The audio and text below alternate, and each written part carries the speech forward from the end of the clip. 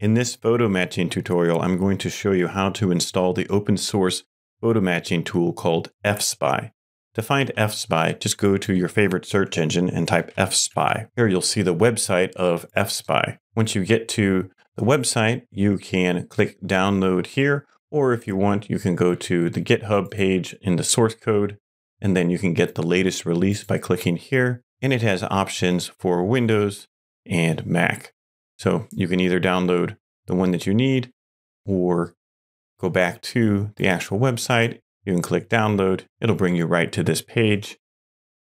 And then I'll go ahead and download the one I need for Mac. Then I'll save the disk image on my desktop.